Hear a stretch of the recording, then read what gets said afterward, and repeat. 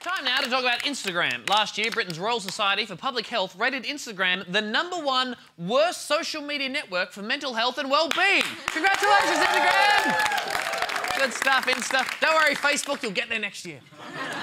Today, Instagram has responded by announcing the creation of their Wellbeing team, whose entire focus is to make Instagram a safer place where people feel good.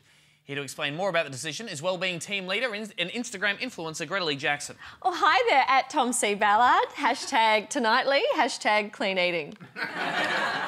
You just call me Tom, it's fine. So Instagram, has now been associated with depression, anxiety, negative images about, people's bodies and stuff. This is not a good look.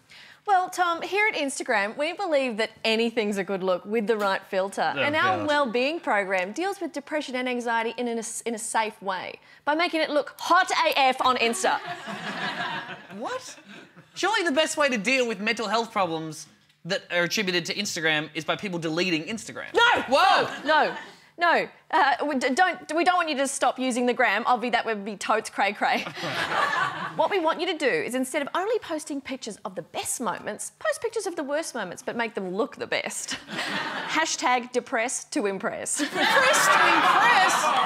That's awful. That sounds like you're exploiting people's poor mental health. Don't be a hater. I do it all the time. You don't look very sad. I'm actually horribly depressed. Really? Yeah. I've been wearing the same #outfit of the day for the past week. What are you doing? What's that? What's going on? What just happened? This just happened. Oh my God! That was so quick. That's called an angstagram, and it's part of our new Wellbeing initiative.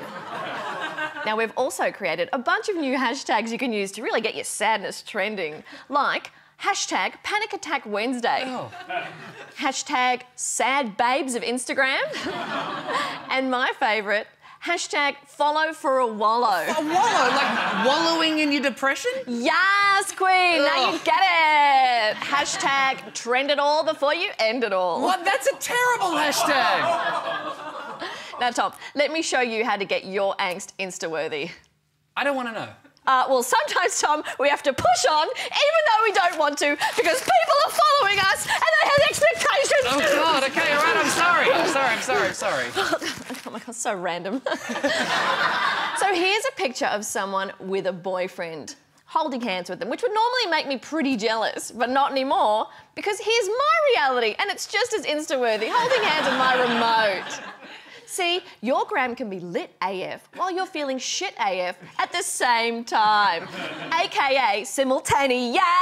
Stop making that annoying sound. No, Queen. OK, listen, here's one for you, Tom. So you like coffee and have a laptop, right? Yes. So I bet you wish that your workspace looked as productive and glamorous as this person's Insta, right? No, that looks very artificial to me. Well, Tom, you can't spell artificial without art, and I took the liberty to rearrange the horrible reality of your pathetic desk into a stylish flat lay. What? Did you get those out of the bin? No, we're just sitting on your desk. It reminds me about the way I live.